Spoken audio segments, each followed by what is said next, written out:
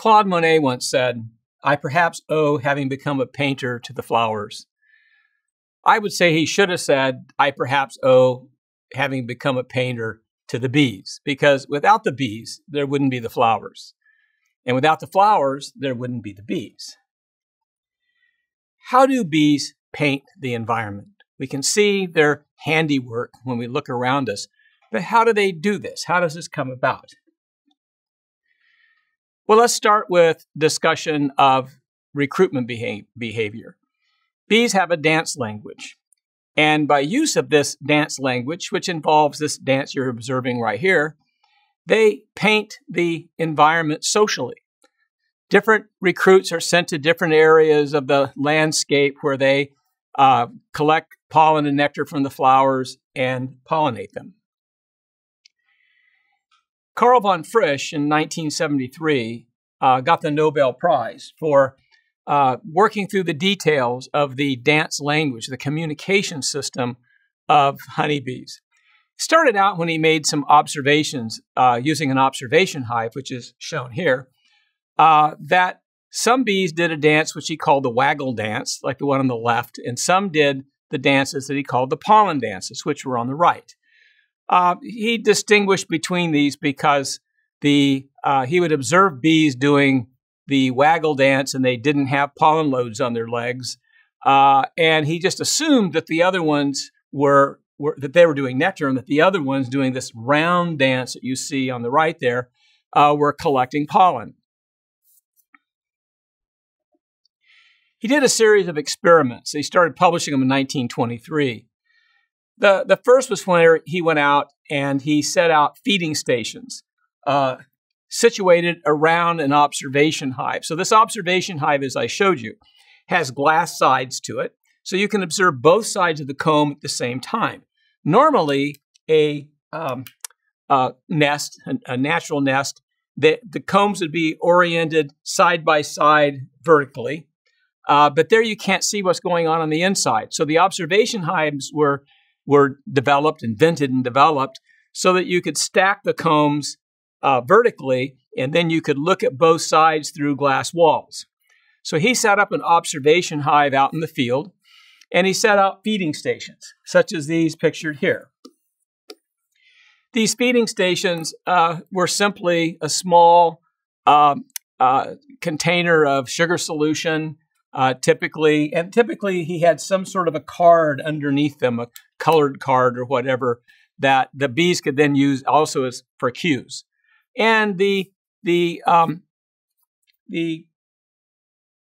sugar solutions were scented. He would put some kind of scenting in them, like peppermint oil or anise.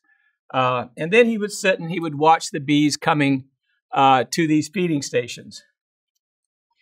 What he observed is if he would feed here, the bees would go there. If he would feed here, the bees would go there. They wouldn't show up at the other stations where he wasn't feeding.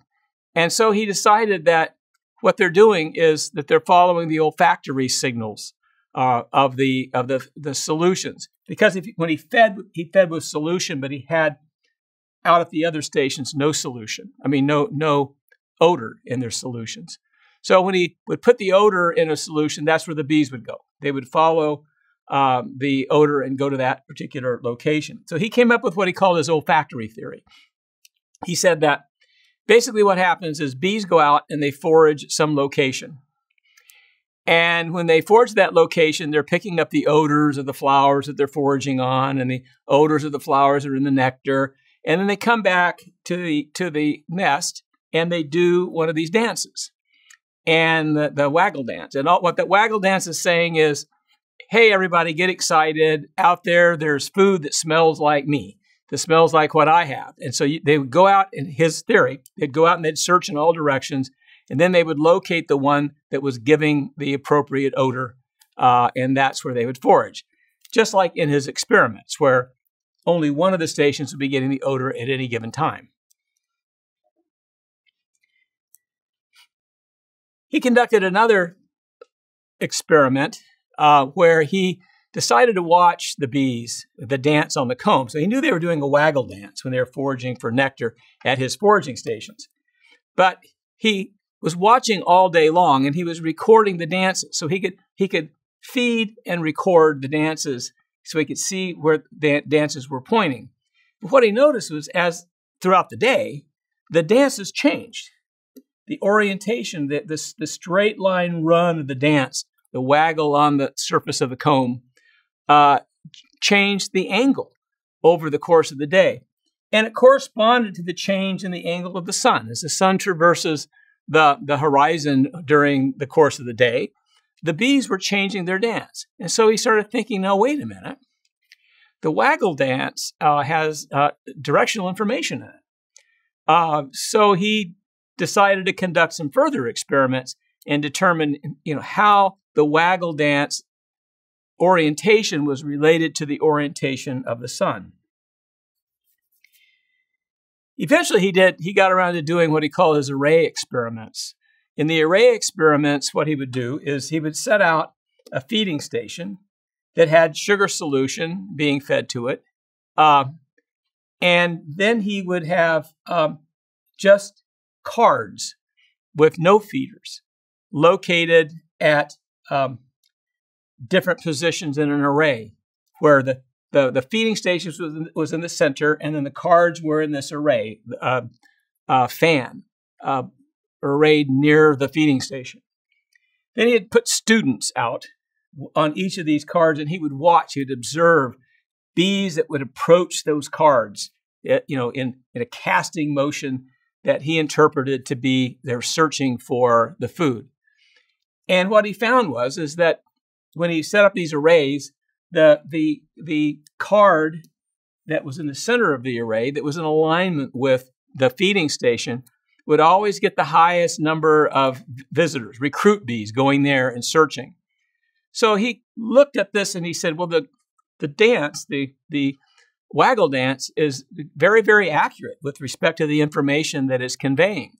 And he did a series of these, and whenever he'd set up in different directions or whatever, the dances would change on the comb with the orientation of where the bees were being fed. But it was always the direction of the actual resource being provided. The feeding station is where the majority of the recruits would show up. Then he did another experiment. He set up his observation hive, and he progressively moved the feeding station at a greater and greater distance from the observation hive. What he noticed was, as he increased the distance from the observation hive, the dances changed. When the feeding station was very close to the observation hive, the bees did a round dance. So, what's going on here? The round dance isn't about collecting pollen, and the waggle dance about nectar. Maybe this is all about distance. As he moved the feeder further and further from the observation hive, the dances changed.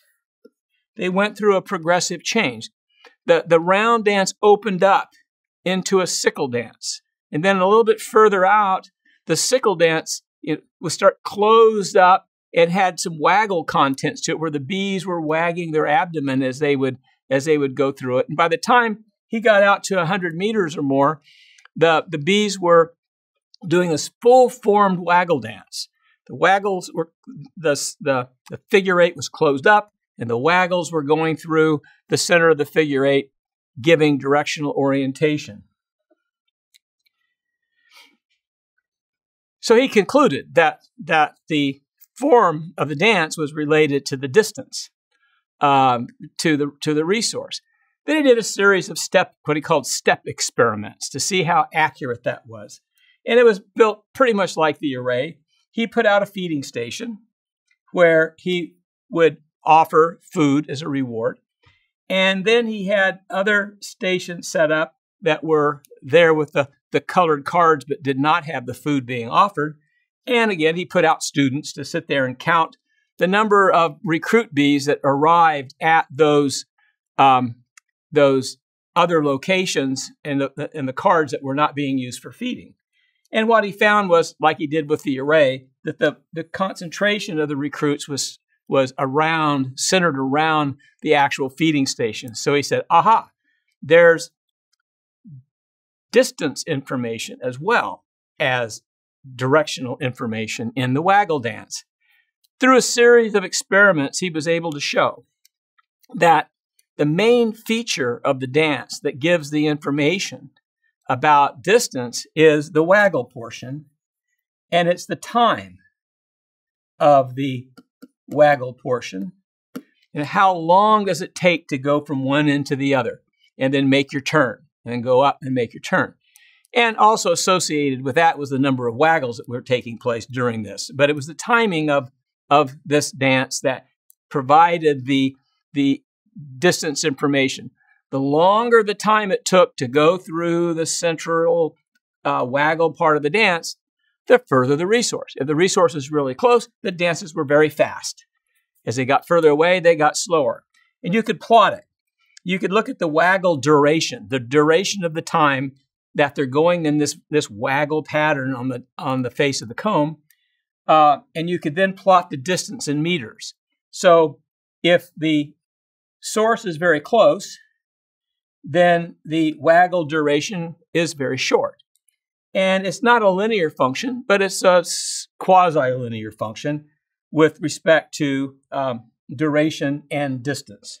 So we're armed now. We can read these dances. We have enough information from von Frisch's experiments that we can be like Dr. Dolittle, only we can't talk to the animals. We can listen to them. We can actually go out, take an observation hive. We can put feeding sources out in the environment. We can then sit there with the proper tools and we can determine, oh, this bee is foraging in a certain direction at a certain distance. So bees are able to translate angles. When they're dancing, the dance that they do is the location of the flower sources that they're foraging on in relation to the sun. It's the sun that's sitting on the horizon. You know, it's only on the equator that the sun would ever be directly overhead. There's always some angle from the sun down to the horizon. So you can find the sun and drop it perpendicular to the horizon, and then you can take the source, a floral source, and you can determine the angle between the sun's azimuth on the horizon and the source of the reward. And that angle is what bees can calculate, but then they translate that angle from the vertical plane into a horizontal plane because they do their dance from the horizontal plane onto the vertical plane because they do their dance on the vertical plane. So they have to be able to translate that angle. So now we're prepared to decipher the language. We can't talk to the bees, but we can listen to them. The way I like to look at it is in a diagram like this. So I picture myself standing on top of the hive. And then I go out and I locate the sun, the direction of the sun. And then I locate the direction of the food source. In the case of A, the top line there, the food source is in line with the position of the sun. So then you translate that from the horizontal into the vertical and put the sun at the top of the comb, and you'll be dancing straight up on the comb, as in A on the left, because the top of the comb represents the sun. So the food source is located in the direction of the sun. The sun is up top. You're dancing in that direction. So this represents the sun. In B, the food source is in the opposite direction from the sun relative to the hive. So if you're standing on top of the hive and you're looking out there and you say, well, there's the sun on the horizontal plane and the food source is back here on the horizontal plane, then the bees are foraging 180 degrees angle from the sun, opposite the sun. So now you translate that up to the vertical, again, the vertical plane, and the sun's at the top of the comb. They're dancing in 180 degrees away from the sun, so they're dancing straight down on the comb. They're orienting the waggle part of their dance straight down. In the bottom one, the You're standing again on top of the hive, and the sun is over here to your right. And at a 90-degree angle to the right of the sun, which is behind you, is the food source. So the bees are dancing to 90 degrees to the right of the sun. And again, the sun being, you find the sun and you drop a perpendicular to azimuth to the horizon. So it's 90 degrees to the right of the sun on the horizon. And so they translate that into a dance, a vertical dance on the comb, as being 90 degrees to the right of the sun. So they're dancing to the right on the comb. So you can take that information and you can determine where they're foraging. If you time those dances and you've calibrated the way that we showed the calibration for the duration of the waggle portion of the dance to the distance from the source, if you calibrated it, then you can go back and look at your chart and you can say, well, it was a certain amount of time for the waggle. And so I can go out here and it tells me that, oh, they're foraging at about 2,000 meters. So you can get the location. You have the distance and the direction, and you can locate where they're foraging. What's amazing is that this fascinating work of von Frisch that got him a Nobel Prize was done, and you can do it too. You can do it at home. It's done with few tools. You have an observation hive, so you can actually observe the dances on the combs, as we showed the dancing at the beginning of this segment or this module. You need something that you can put sugar solution in.